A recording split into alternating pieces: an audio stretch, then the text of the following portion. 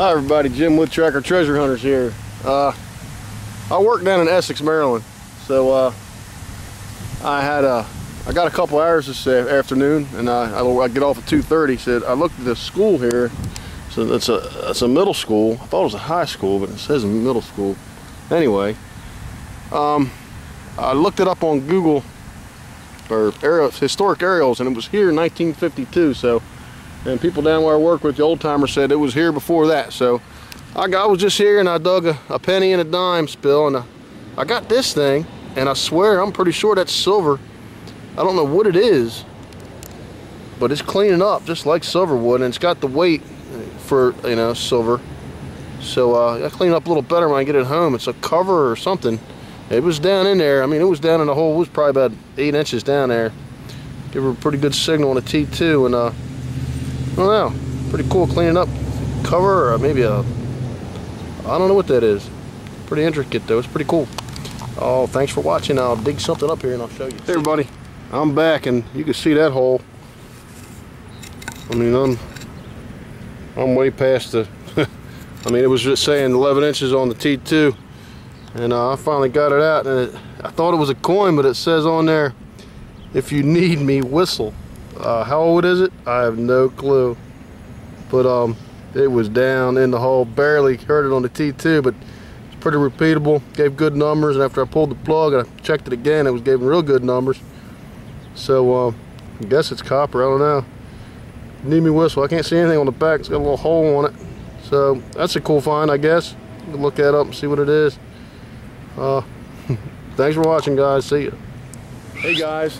Jim with Tracker Treasure Hunters here. I think you can probably hear the excitement in my voice. Man, I tell you, I'm just a lucky metal detector. I love this hobby. I just got into it this year. This is a new place, like less than a mile from where I work. I dug some clad. It's everywhere, and I got a signal. Can you see that down in the hole? And it's a merc, man. I can't believe it. I could have swore it was going to be a penny or something. And here I got me a merc. All right, man, I can't believe this crap. I never dreamed I'd have come up here and done this, but man, nobody must be hitting this. Looks like 1920. Man, check it out, man. I've got the mark. There's a mint mark on there. I don't see one, but man, that is so awesome, man. A mercury dime up here. I'm underneath the shade tree right here, because it's just pretty warm and it's shady, and I got me a merc, man. Oh, this is so awesome. This is worth the trip up here, right here. Thank you. Another merc, man. All right, thanks for watching Jim with Tracker Treasure Hunters. I'm gonna be here for a little while. All right, see you later. Hello everybody, Jim with Tracker Treasure Hunters. I managed to find another site close to where I work, down around Essex. Turned out to be a pretty good place. I was only there about an hour and a half, and this isn't, I mean, most of this clad and stuff I did find there, but let's go through this. I found an old car, like 2000, well, not that old. Most of these quarters I did find there. There's a hunk of lead there. Most of these clad quarters I did find there. There's a couple that I found that were in my pouch, but most of them I did find there. It's an old middle school. Historic aerial shows it was there in '52, so I decided to give it a try. There's some zinc pennies. There's some copper pennies, 9 of them. All these dimes down there. Just a little token, fun time token. That was pretty cool.